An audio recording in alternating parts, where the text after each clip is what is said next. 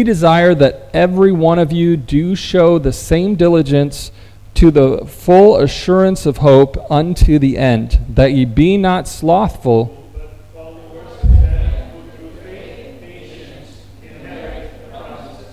for when God made promise to Abraham, because he could swear by no greater, he sware by himself. Saying, surely blessing I will bless thee, and multiplying I will multiply thee. And so after he had patiently endured, he obtained the promise. For a man verily swear by the greater, and all for confirmation is then at the hand of all strife. Wherein God, willing more abundantly to show unto the heirs of promise the immutability of his counsel, confirmed it by an oath. That by two immutable things, in which it was impossible for God to lie, we might have a strong consolation, for a breath or refuge to lay hold upon the hope set before us. Which hope we have as an anchor of the soul, both sure and steadfast, and which entereth into that within the veil.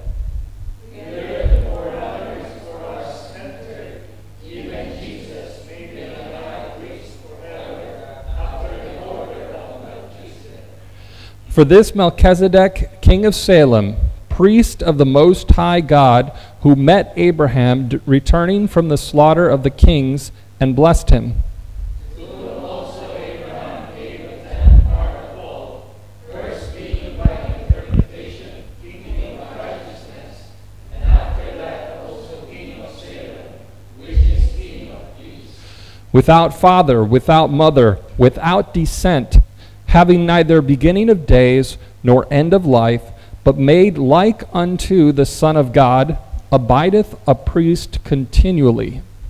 Now consider how great this man was, unto whom even the patriarch Abraham gave the tenth of his spoil. And verily they that are of the sons of Levi, who receive the office of the priesthood, have a commandment to take tithes of the people according to the law, that is, of their brethren, though they come out of the loins of Abraham.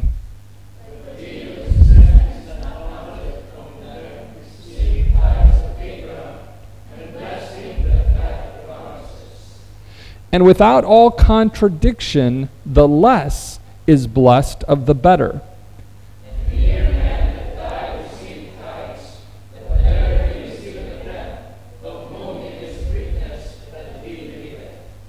And as I may so say, Levi also, who receiveth tithes, paid tithes in Abraham.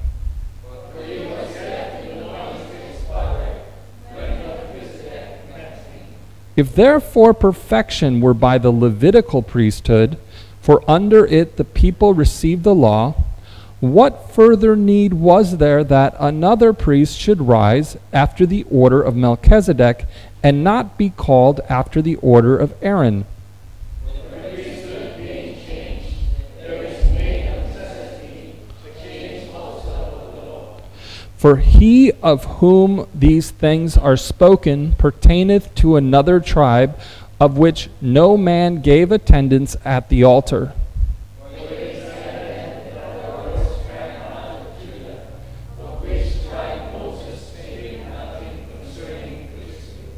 And it is yet far more evident, for that after the similitude of Melchizedek there ariseth another priest.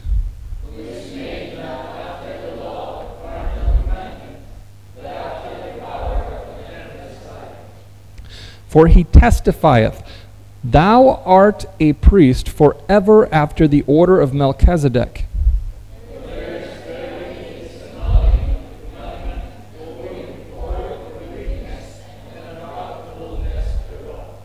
For the law made nothing perfect, but the bringing in of a better hope did, by the which we draw nigh unto God.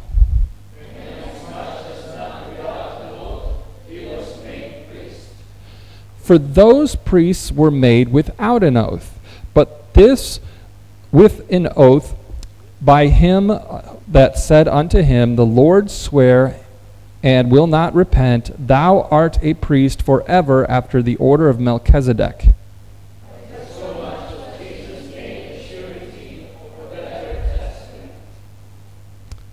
And they truly were many priests, because they were not suffered to continue by reason of death.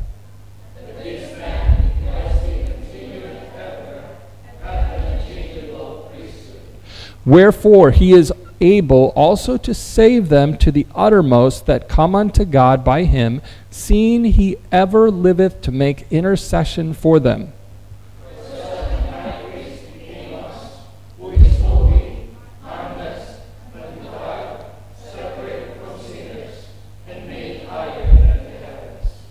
Who needeth not daily, as those high priests, to offer up sacrifice, first for his own sins and then for the people's. For this he did once when he offered up himself.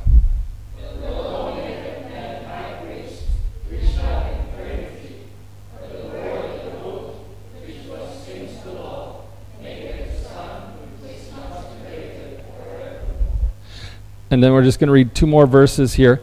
Now of the things which we have spoken, this is the sum. We have such an high priest, who is set on the right hand of the throne of the majesty in the heavens, altogether, a minister of the sanctuary and of the true tabernacle, which the Lord pitched and not man. Brother Rilson, would you open us in a word of prayer?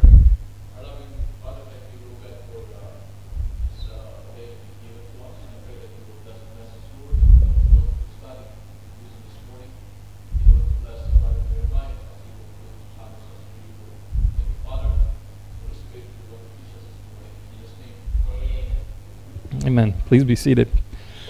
So last time we talked about the Levitical priests. We talked about how they are taken from men and they're ordained to godly matters.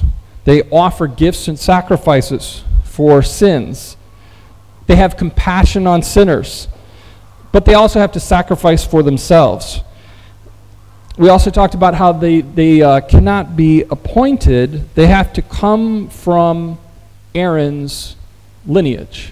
They have to be able to be traced back to the line of Aaron. Jesus, in contrast, though, he offered a sacrifice once for our sins, not continually. He has compassion on sinners. Since he walked among us, he suffered and was tempted like us. He does not need sacrifices for himself. He is not from Aaron's line, but from the order of Melchizedek. And he is God and was ordained by God to be an intercessor for us in the true temple, after he presented his body as an offering to God. We talked about all that last week. We also talked about the warnings of chapter 6, given to those Hebrews collectively, that if they were to leave out of the new covenant and go back to the old covenant, there may not be a way for them to come back. I mean, if collectively they left. And that, they need to value the new covenant. They need to place this at a higher value than they did the old covenant, because they were missing the things back in the old covenant. Because otherwise, if they go back to the old covenant, they would be rendered useless for God's work. We saw that with the land. He talked about the land that just brought up thorns and briars. And they would be rendered effectively useless for God's work if they went back into the old covenant. So last time we read up through verse 15, but I would like to just go back and start from verse 11 in chapter 6. And just recap that. So we've got, and we desire that every one of you do show the same diligence to the full assurance of hope unto the end, that ye be not slothful, but followers of them who through faith and patience inherit the promises. For when God made promise to Abraham, because he could swear by no greater, he sware by himself, saying, Surely blessing I will bless thee, and multiplying I will multiply thee. And so after he had patiently endured, that's after Abraham had patiently endured, Abraham obtained the promise. So we see here that God makes promises through covenants to believers. Okay? He doesn't make promises, he doesn't make covenants with unbelievers. He makes promises and covenants to believers. These are opportunities that are in addition to salvation. Abraham was already saved, but he gave Abraham additional opportunities beyond salvation to take part in his work. And so like he did with Abraham, he gave these things in addition to salvation. But these require that we act to obtain these opportunities. We need to act. We also, as it says here, need to be patient. We need to be patient in, how did it say it? Through faith and patience inherit the promises. So it says here in verse 15, and so after he had patiently endured, we have to patiently endure to be able to inherit the promises. He obtained the promise, it says. And so the new covenant, the New Testament church, is an opportunity for us as believers to take part in. But we have to act, we have to join a church, we have to be baptized, we have to participate in the church, serve in the way that the Holy Spirit is leading us to serve, whatever capacity that may be, and we have to patiently endure. Leaving out is not patiently enduring. Staying within the church and serving is. So now I would like to go to Psalms chapter 110. Let's go there. We're going to read through the entire chapter. It's not very long. What is it, 119? Is that the one that's the longest chapter in the Bible? Yeah, we're not going to read 119. This one's only 7 verses, so that would be a long morning.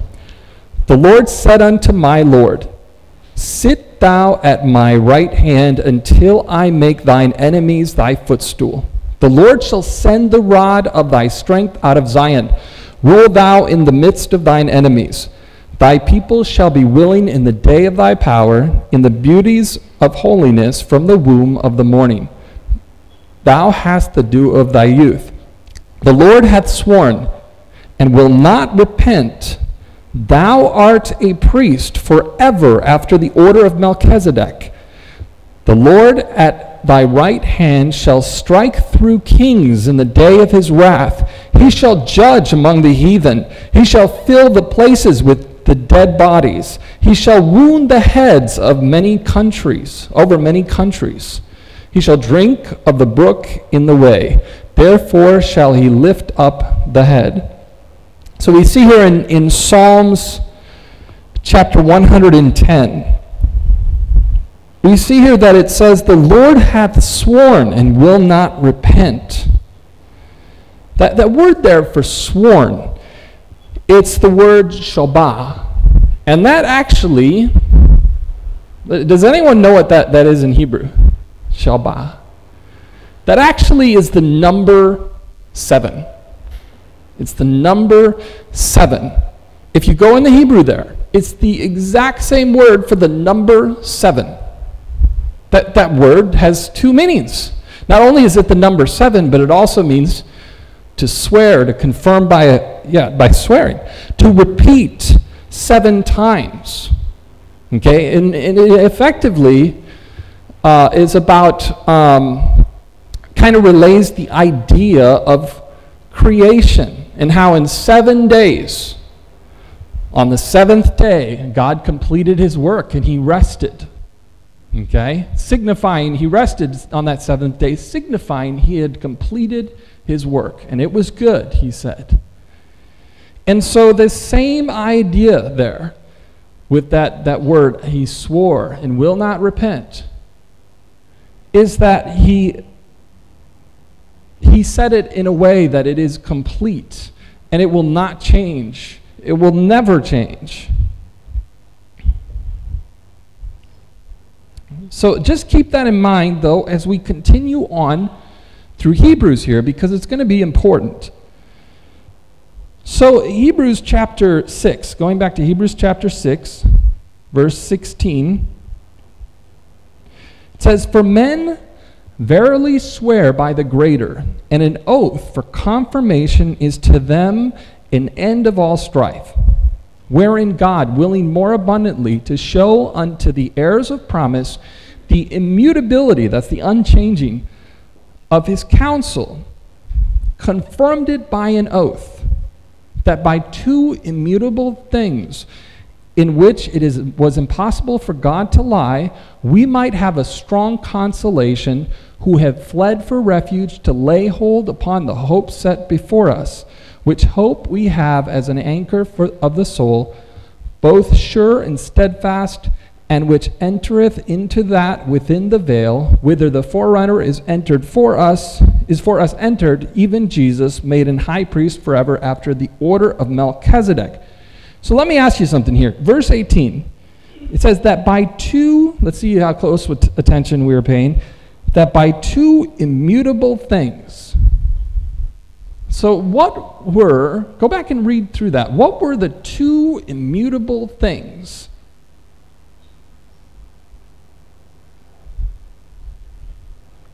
Go back through and read, starting back, you can start at verse 16 and going on through 17. And if you know what those two immutable things are, go ahead and say it.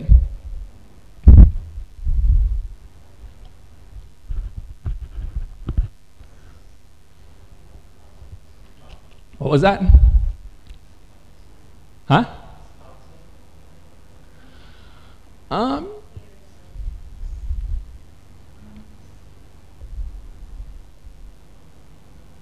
Read it carefully.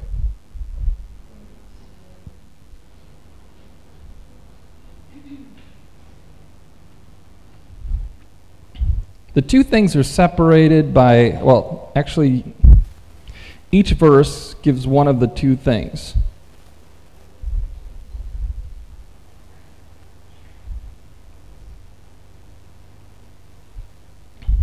Well, and they're both given in verse 16, actually.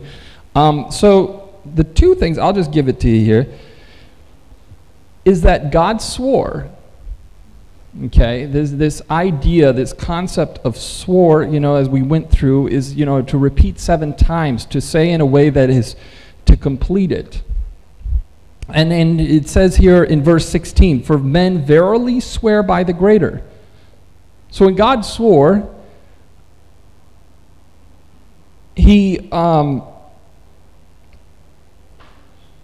there is no greater than God. So he had no need to swear by anyone because, he is the greatest there is. So the first thing there is that God swore. The second thing is that he gave an oath, a promise. Okay, so the two immutable things. And if we go in the in the Greek, and we look at the words here, we see that for men verily swear by the greater, and an oath for them, so those two things, swear by the greater, and an oath for them, and an oath for confirmation is to them an end of all strife. Those are the two things, okay? Swear, the word there is amnuo, okay? And that means to declare, to swear, to take a declaration.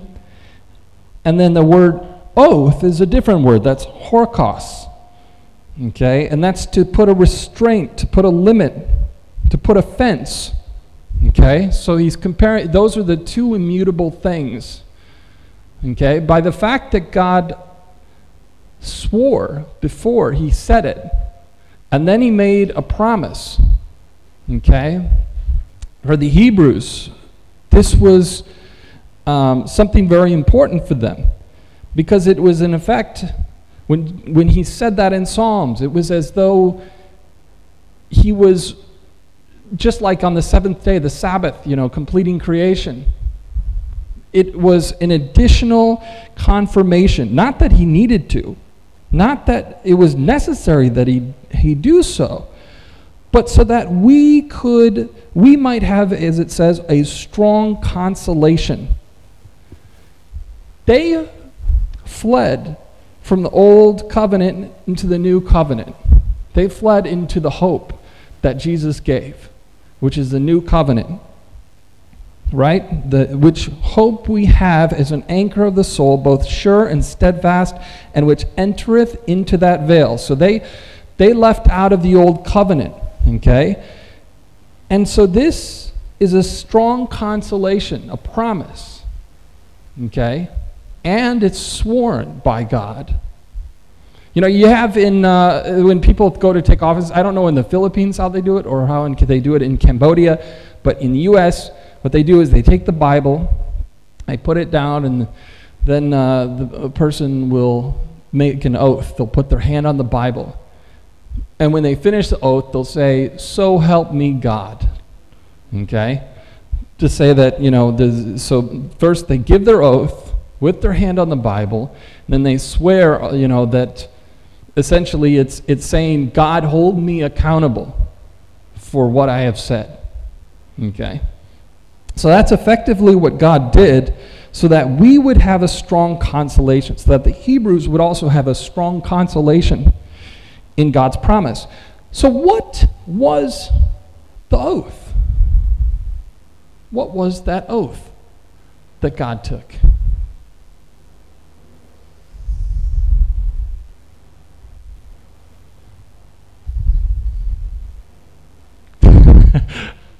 Okay, so yeah, there's a funny joke. So every time that the pastor asks a question, you just answer Jesus Christ, and then, you know, it's usually 90% of the time it's correct, right?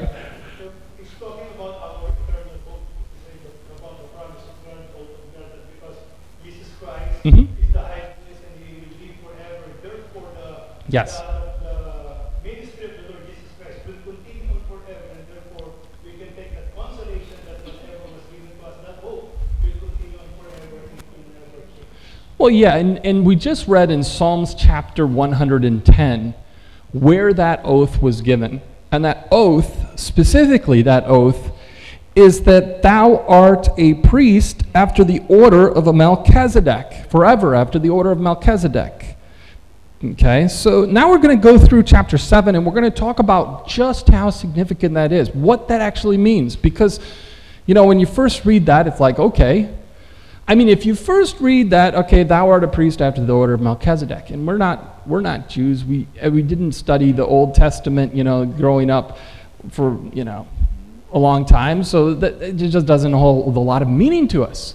But we want to study and figure out what exactly does that mean. What exactly does that mean? To say that there is a priesthood that is separate from the Levitical priesthood, that's superior to the Levitical priesthood. Because, see, none of us have ever worshipped in Judaism. We don't understand what does that Levitical priesthood really mean, and we don't have a personal connection to that, like these Hebrews did. So we're going to go through that in chapter 7. We're going to just see how that all connects, how that all fits together. First, going through verses 1 through 3, it says, "For this Melchizedek, king of Salem, priest of the Most High God, who met Abraham returning from the slaughter of the kings, and blessed him, to whom also Abraham gave a 10th part of all, first being by interpretation king of righteousness," that is, Melchizedek is king righteousness. "And after that also king of Salem," that is Melchiselam, which is king of peace. So he has two titles there, king of righteousness, king of peace. Additionally, there were additional things about him that the Hebrews knew that was passed down through tradition, that he was without mother, without father, without descent, having neither beginning of days nor end of life, but made like unto the Son of God, abideth a priest continually. And so we talked about a couple of weeks ago about how it's very likely that was Shem, and that he actually outlived Abraham. Noah and his wife had already passed away by this time. So he effectively had no parents, okay? Aside from what he told people, no one knew who his parents were at that time, okay? No one had met his parents at that time. So he was without father and mother. I mean, the people revered Shem at that time because, he was the only one that was still alive from before the flood. So he was without beginning of days because he existed before the earth was changed by the flood. And he was it says here, no end of life. During Abraham's life, Shem lived on past Abraham, about 35 years past Abraham. So from Abraham's vantage point, Shem was, or this Melchizedek, was a picture, a type of Jesus Christ, to show Abraham and to show us what would come later. But it's more significant than that because you consider this, that Abraham, this is Abraham, who is the father of all of the Israelites. He's the father of Aaron, the great patriarch of Aaron. He was the patriarch of all the Levites. Yet, he gave a tenth of all that he had to this Melchizedek. And all the, in Israel, all of the Hebrews, they gave a tenth of all they had to the Levites, right? To the priesthood. So if Abraham's giving a tenth of all he has to Melchizedek, what does that say about Melchizedek compared to the Levitical priesthood? It shows us that it's a superior priesthood. It's a better priesthood.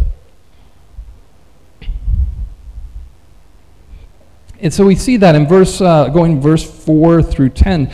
Now consider how great this man was, unto whom even the patriarch Abraham gave the tenth of the spoils.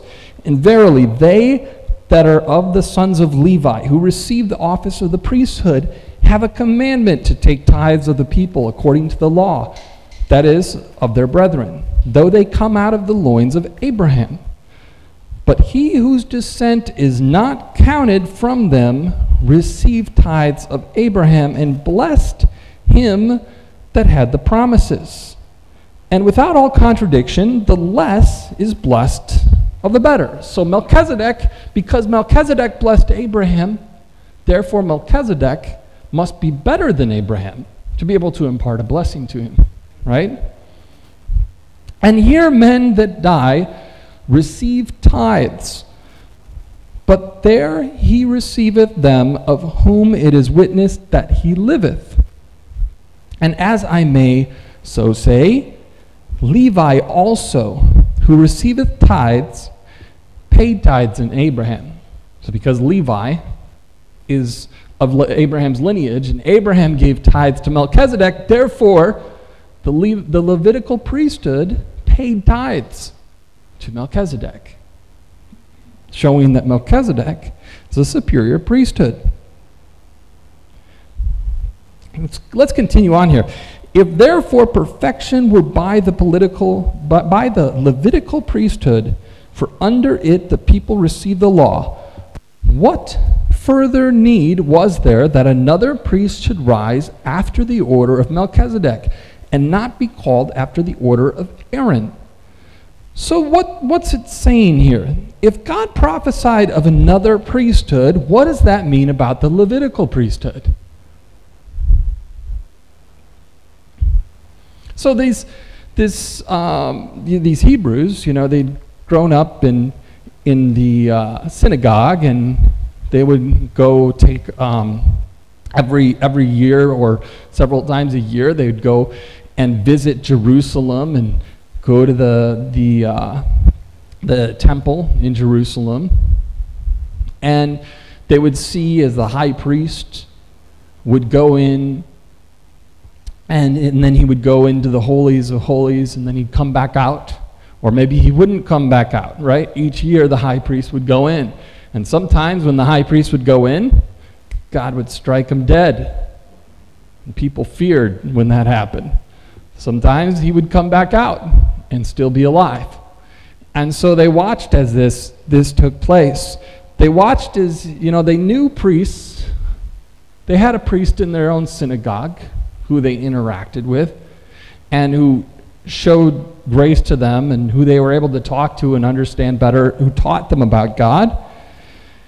And so, the priests were very formal. They had a lot of formal activities that they engaged in under the law, sacrifices, and we're going to go through and see just all the things that they did here in a moment. But if God in Psalms 110 said that there is another priesthood, what does that mean about the Levitical priesthood? It is just the same as the law. It's not perfect. Yeah. The perfect priesthood will be by the Lord Jesus Christ, because when the Lord Jesus Christ comes into the scene and became our high priest, then the work of redemption is completed. That Yes. The Levitical priesthood cannot complete because they only atone for the sin of the people for a year. But the Lord Jesus Christ, when He made the sacrifice, atoned, not only atoned but redeemed us from all eternity. I like the word you used there, completed. It's not complete. The Levitical priesthood is not perfect in the sense that it's not, the word in the Greek is telios. It's not perfect in that sense, that it's not complete. Okay? Where this other priesthood is. It is complete. It is perfect. So let's go on to verse 12 through 16. For the priesthood being changed, there is made of necessity a change also of the law. For he of whom these things are spoken pertaineth to another tribe, of which no man gave attendance at the altar. For it is evident that our Lord sprang out of Judah. You see, Jesus did not come from the tribe of Levi. He came from through the lineage of David, out of Judah, right? So, of which tribe Moses spake nothing concerning priesthood.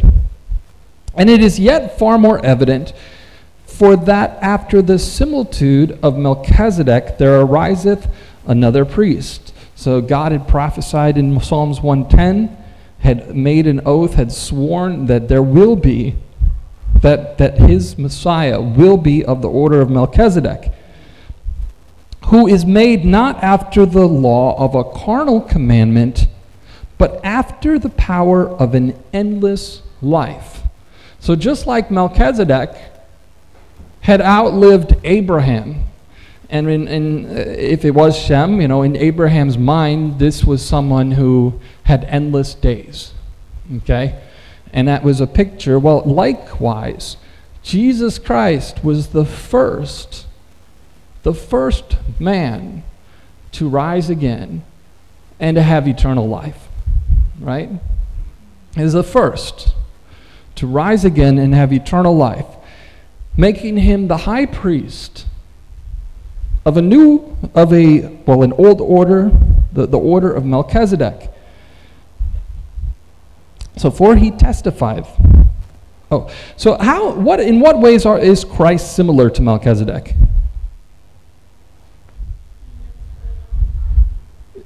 Eternal, yeah. So he's effectively, Jesus Christ is eternal, where Melchizedek, in Abraham's viewpoint, was eternal. Jesus Christ is truly eternal, yes? Without father, without mother, endless days. So because Christ rose again and has eternal life, this demonstrates to the Hebrews and to us that he fulfills the promise in Psalms 110.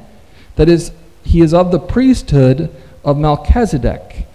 The latter is not under the law unto death, but is under the power of eternal life, as we just read there. It's not after the law of a carnal commandment, but after the power of an endless life, right? Okay, so continuing on, for he testifieth, and this is, we've read several times, thou art a priest forever after the order of Melchizedek. For there is verily a disannulling of the commandment going before, for the weakness and unprofitableness thereof. So the sacrifices and the priesthood before, it's weak, it's unprofitable, it's not complete. We now have something more complete. For the law made nothing perfect. The word there is complete, teleos, but the bringing in of a better hope did, by the which we draw nigh unto God. So the law, the sacrifices, the commandments given to the Jews is disannulled because it is weak and unprofitable compared to the new covenant. And it made nothing perfect, it made nothing complete. But by Christ, we can be made perfect. We can be made complete, through whom we can go to God, through Jesus Christ. Verse 20, and inasmuch as not without an oath, he was made priest. For those priests were made without an oath, but this with an oath, by him that said unto him, the Lord sware and will not repent, thou art a priest forever after the order of Melchizedek. By so much was Jesus made a surety of a better testament. So let me ask you something here. Just go back through and read that again. What was the difference declared here? What was the difference between the Levitical priests and Jesus Christ about the oath? What's the difference there?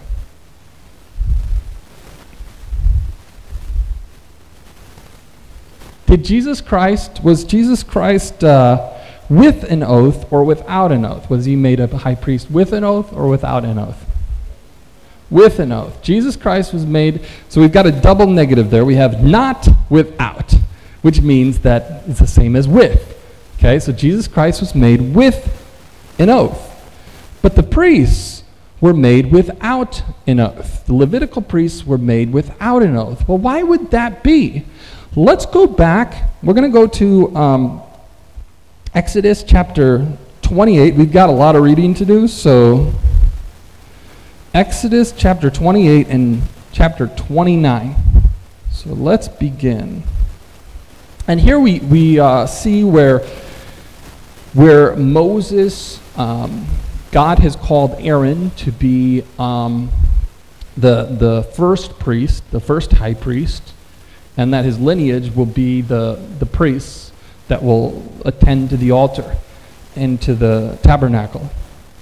And take thou unto thee Aaron thy brother and his sons with him from among the children of Israel, that he may minister unto me in the priest's office. Even Aaron, Nadab, and okay, and then you can read the names, that's fine. And thou shalt make holy garments for Aaron thy brother for glory and for beauty.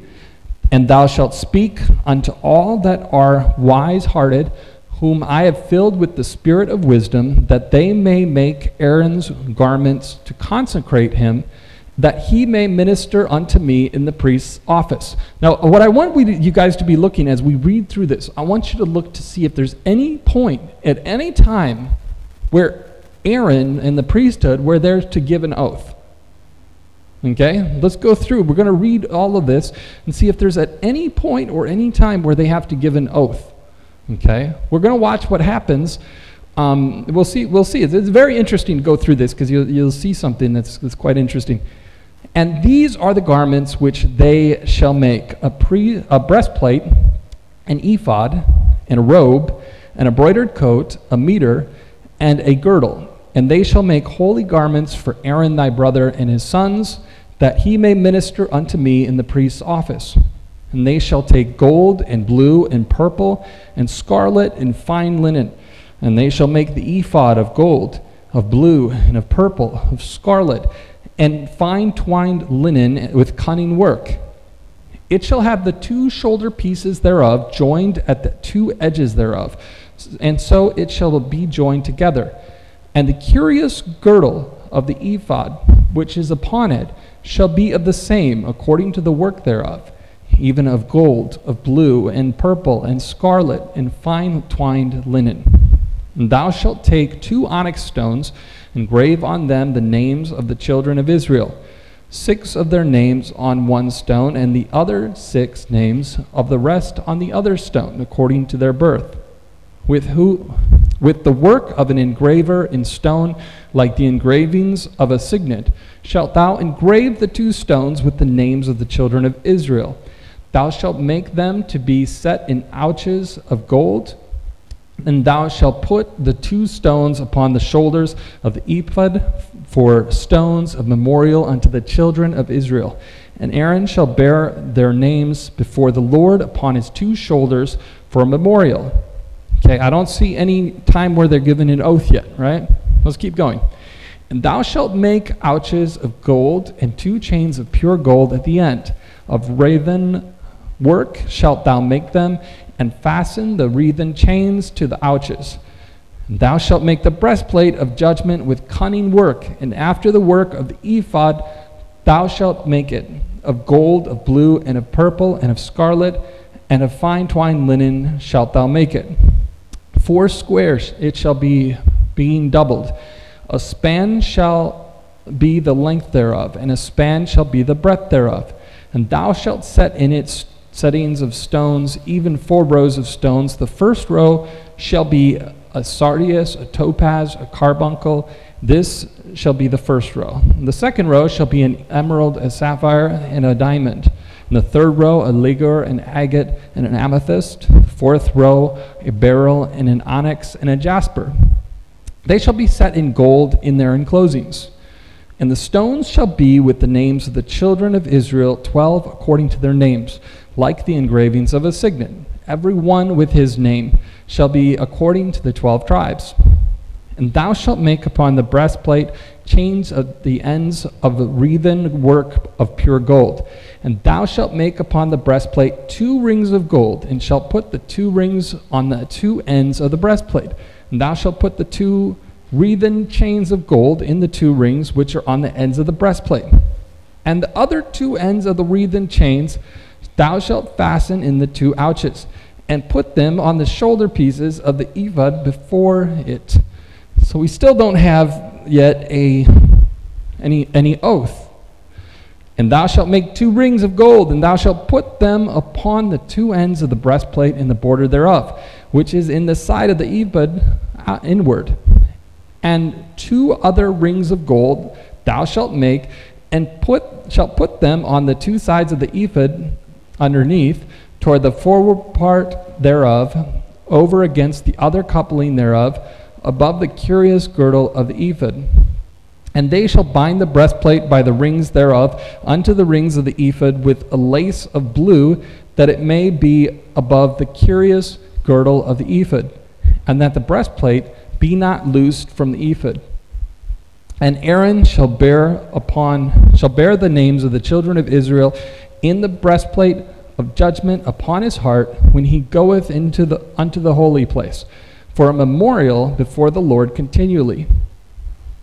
Okay, as we keep reading here, we're looking for whether there's an oath that they give, but I wanted to have you guys focus on one more thing. Okay, we know that Jesus Christ is our high priest. And as we're reading all of these things, I want you to be thinking about how these things may pertain to us. It talks about having these, the 12 tribes, the gems on this ephod, and that it's to be above the heart of the high priest. And I want you to think about that, okay? If this is just a picture of what Jesus Christ is now before God on our behalf, whose names are written on stones above his heart? Whose names? I want you to think about that.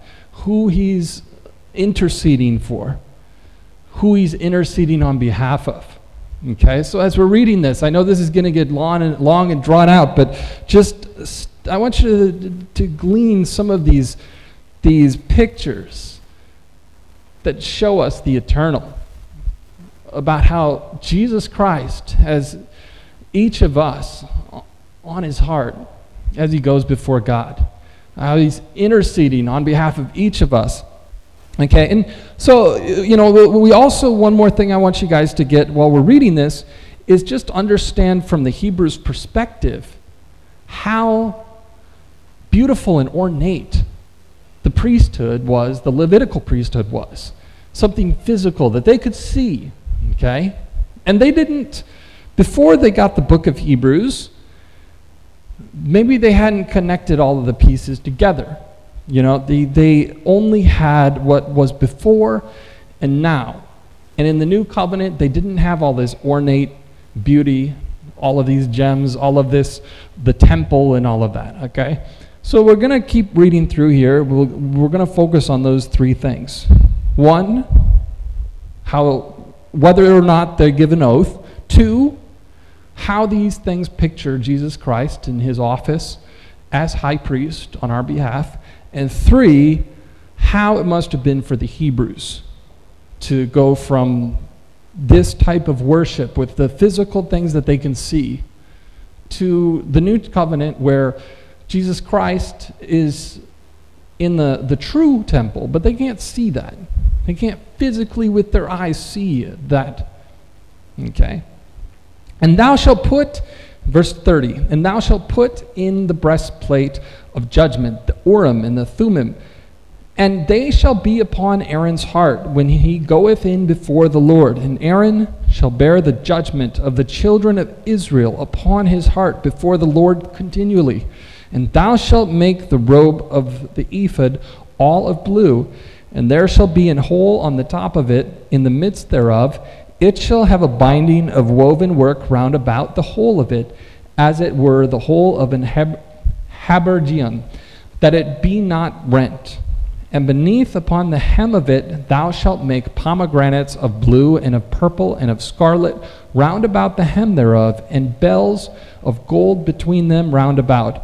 A golden bell and a pomegranate, a golden bell and a pomegranate. A golden bell and a pomegranate, a golden bell and a pomegranate upon the hem of the robe round about. And it shall be upon Aaron to minister, and his sound shall be heard when he goeth in unto the holy place before the Lord, and when he cometh out, that he die not. And thou shalt make a plate of pure gold, engrave upon it, like the engravings of the signet, holiness to the Lord. And thou shalt put it on a blue lace, that it may be upon the mitre. Upon the forefront of the mitre it shall be. And it shall be upon Aaron's forehead, that Aaron may bear the iniquity of the holy things, which the children of Israel shall hallow in all their holy gifts. And it shall be always upon his forehead, that they may be accepted before the Lord. And thou shalt embroider the coat of fine linen, and thou shalt make the mitre of fine linen, and thou shalt make the girdle of needlework. And for Aaron's sons thou shalt make coats, and thou shalt make for them girdles and bonnets shalt thou make for them, for glory and for beauty. And thou shalt put them upon Aaron thy brother, and his sons with him, and shalt anoint them, and consecrate them, and sanctify them, that they may minister unto me in the priest's office. And thou shalt make them linen breeches to cover their nakedness, from the loins even unto the thighs they shall reach. And they shall be upon Aaron and upon his sons when they come in unto the tabernacle of the congregation, or when they come near unto the altar to minister in the holy place, that they bear not iniquity and die. It shall be a statute forever unto him and his seed after him. And this is the thing that thou shalt do unto them, to hallow them, to minister unto me in the priest's office. So this is how they will be hallowed. This is how they'll be consecrated, okay? Take one young bullock and 2 rams without blemish, and unleavened bread, and cakes unleavened, tempered with oil, and wafers leavened, anointed with oil, of wheaten flour shalt thou make them. And thou shalt put them into one basket, and bring them in the basket with the bullock and the 2 rams. And Aaron and his sons thou shalt bring unto the door of the tabernacle of the congregation, and shalt wash them with water. And thou shalt take the garments and put upon Aaron the coat, and the robe, and the ephod, and the breastplate, and gird him with the curious girdle of the ephod. And thou shalt put the mitre upon his head, and put the holy crown upon the mitre. Then shalt thou take the anointing oil, and pour it upon his head, and anoint him. And thou shalt bring his sons, and put coats upon them. And thou shalt gird them with girdles, and Aaron and his sons, and put the bonnets on them. The priest's office shall be there for a perpetual statute. And thou shalt consecrate Aaron and his sons, and thou shalt cause a bullock to be brought before the tabernacle of the congregation, and Aaron and his sons shall put their hands upon the head of the bullock, and thou shalt kill the bullock before the Lord by the door of the tabernacle of the congregation. And thou shalt take the blood of the bullock, and put it upon the horns of the altar with thy finger, and pour all the blood beside the bottom of the altar. And thou shalt take all the fat that covereth the inwards, and the caul that is above the liver, and the 2 kidneys, and the fat that is upon them, and burn them upon the altar. But the flesh of the bullock, and his skin, and his dung, thou shalt burn with fire without the camp. It is a sin offering. Thou shalt also take 1 ram, and Aaron and his sons shall put their hands upon the head of the ram. And thou shalt slay the ram, and thou shalt take his blood, and sprinkle it round about the altar. And thou shalt cut the ram in pieces, and wash the inwards of him and his legs, and put them unto his pieces, and unto his head, and thou shalt burn the whole ram upon the altar. It is a burnt offering unto the Lord. It is a sweet savor, an offering made by fire unto the Lord. And thou shalt take the other ram, and Aaron and his sons shall put their hands upon the head of the ram. And then thou shalt kill the ram, and take of his blood, and put it upon the tip of the right ear of Aaron, and upon the tip of the right ear of his sons, and upon the thumb of their right hand, and upon the great toe of their right foot, and sprinkle the blood upon the altar round about. And thou shalt take of the blood that is upon the altar, and of the anointing oil, and sprinkle it upon Aaron, and upon his garments, and upon his sons, and upon the garments of his sons with him. And he shall be hallowed, and his garments, and his sons' garments with him.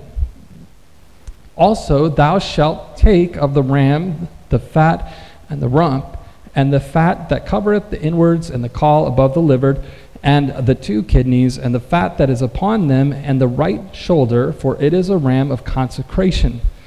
And 1 loaf of bread, and 1 cake of oiled bread, and 1 wafer out of the basket of the unleavened bread that is before the Lord. And thou shalt put all in the hands of Aaron, and in the hands of his sons, and shalt wave for them a wave offering before the Lord. And thou shalt receive them of their hands, and burn them upon the altar of the burnt offering for a sweet savor before the Lord. It is an offering made by fire unto the Lord. And thou shalt take the breast of the ram of Aaron's consecration, and wave it for a wave offering before the Lord, and it shall be thy part.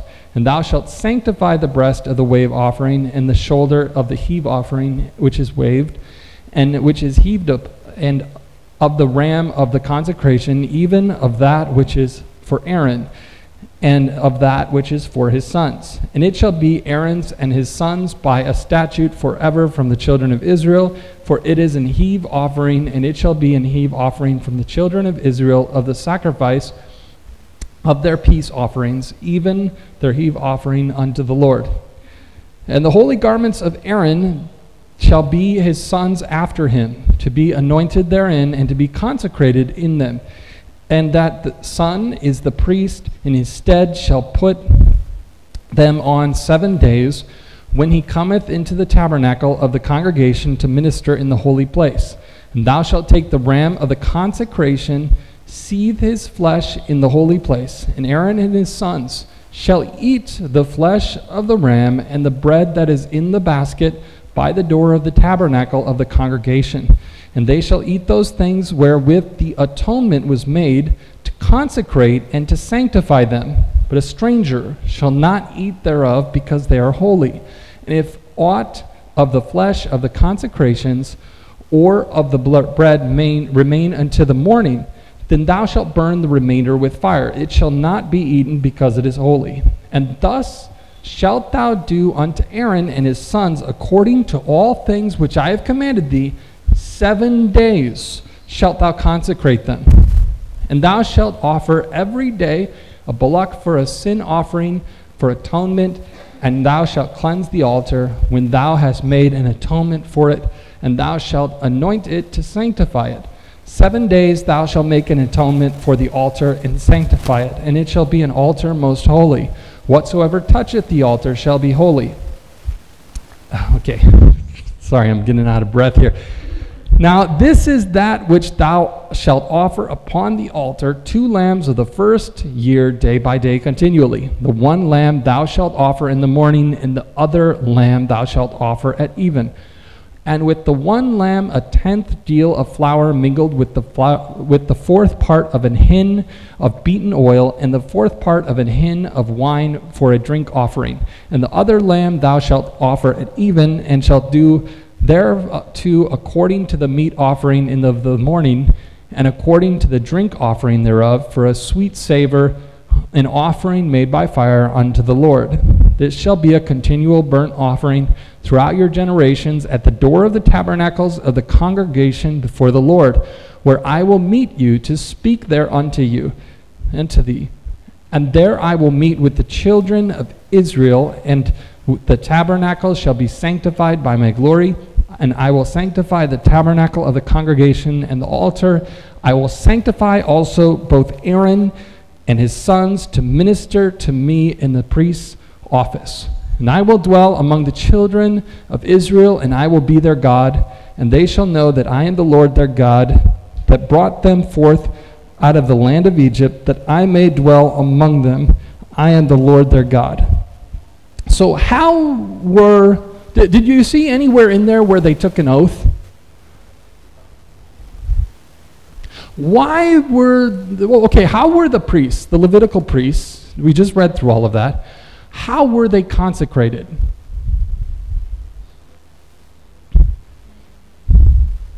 Anyone?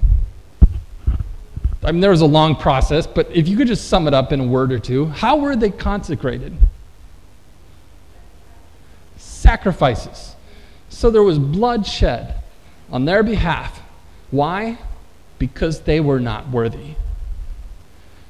So they don't give an oath. Instead, they're consecrated by sacrifices and offerings, because they themselves are not worthy. Okay? Yet Jesus Christ was consecrated by an oath. Why? Because he is worthy. Okay? We went through all of that to see that Jesus Christ was not consecrated by an oath. Let's go back to Hebrews chapter 7, and we're just going to quickly finish up here. So for the priests were made without an oath, but this with an oath by him that said unto him, the Lord sware and will not repent, thou art a priest forever after the order of Melchizedek. By so much was Jesus made a surety of a better covenant, or a better testament. And that word there, surety, it's the same, it's effectively a pledge or an instrument, okay? That Jesus himself is a pledge or an instrument of a better covenant. He is pledged as effectively like if you were to say, okay, I'm going to take out a loan with the bank and I will work to pay it off. Okay, you're pledging yourself to work to pay this loan off. Well, that's effectively, Jesus is the surety of the New Testament, of the new covenant. And it says, and they truly were many priests because they died, because they were not suffered to continue by reason of death. So Aaron died. The next high priest died. They all died. right? But Jesus, this man, because he continueth ever, hath an unchangeable priesthood. Wherefore he is able also to save them to the uttermost that come unto him by God, seeing he ever liveth to make intercession for them. For such an high priest became us, who is holy, harmless, undefiled, separate from sinners, and made higher than the heavens. Okay? And a lot of this we've covered already. Yes, Jesus is perfect. He is holy, and unlike the Levitical priesthood where they were sinners, he who needeth not daily, as those high priests, to offer up sacrifice first for his own sins. You saw how Aaron and his sons had to offer sacrifices for themselves first before they could take that lamb before Israel, right? Each year. For the law maketh men high priests which have infirmity, but the word of the oath, which was since the law, maketh the Son, who is consecrated forevermore. Okay, the word of the oath. What was that oath? The oath that God gave, that thou art a priest forever after the order of Melchizedek. And therefore, Jesus is consecrated, that is set aside for a holy purpose forevermore. What exactly does he do? Let's sum it all up in these next two verses here. This is what the author of Hebrews is going to do for us. He says, now of the things which we have spoken, this is the sum. We have such an high priest who is set on the right hand of the throne of the majesty in the heavens, a minister of the sanctuary and of the true tabernacle, which the Lord pitched and not man. So we have Jesus Christ, who is next to God, who is on the right hand of God, okay, who is interceding on our behalf. We no longer need the Levitical priests. We no longer need those former things. Now for the Hebrews, this is significant because they grew up with the priests, and I'm sure some of the older members of this church were likely thinking back and talking among each other, you remember how when we were, we served in the temple, when we served, some of these may have even been priests before, how when we went to the synagogue, how we went to these dinners, and all of the things that that we did each year. I really miss some of those things that we did back then, okay? And they're thinking back to those things. But they're not looking at the bigger picture. They're not looking at the bigger picture of what those things represented, how those represented Christ, and how Christ is now serving in the temple, the true tabernacle in heaven on their behalf. And likewise, we can sometimes look back at maybe our life before we got saved and before we got in the church and think, well, this was nice or that was nice when I did my own thing. Sometimes we can look back and think on those things. Yet, the author here, he's showing us that we have a better hope. We have a surety in Jesus Christ. We have something to look forward to in the future. And don't look back. Don't look back at those things, because what we have in the future, the promises that we have availed to us, are so much better than whatever we could have had before. Thank you.